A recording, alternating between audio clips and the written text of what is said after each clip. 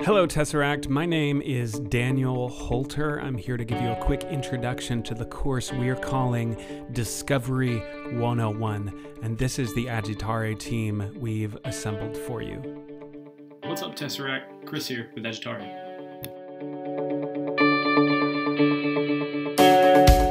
Hi, Tesseract. My name is Dustin Thomas.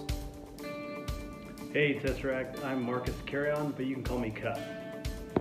Over the course of 3 hours this Wednesday, we'll be sharing with you a rapid-fire introduction to a number of different facilitated discovery methods derived from frameworks such as design thinking, human-centered design, think wrong, warfighter-centered design, systems thinking, and more. What we want most to convey over the course of this workshop is the power of these methods when you wield them within your organization.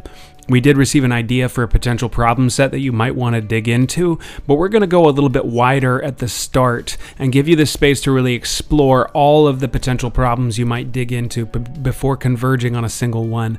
And then we're going to give you the space and a few exercises to potentially start getting after potential solutions. Now, 3 hours is not really enough time to truly give a difficult problem set its due diligence, and you want to do user research and involve users and more people and a little bit more time in the discovery process. But we do want to use something that you actually care about to explore the methods we hope you'll want to adopt for this and future problem sets in as inclusive, co-creative, and innovative a way as possible.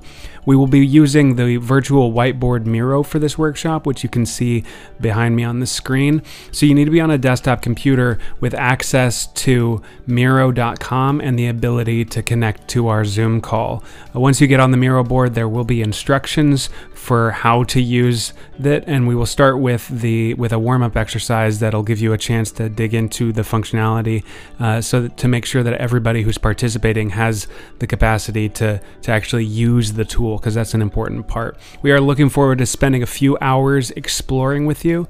We have done this exercise or this workshop 6 times now, and it is always a unique and fascinating experience.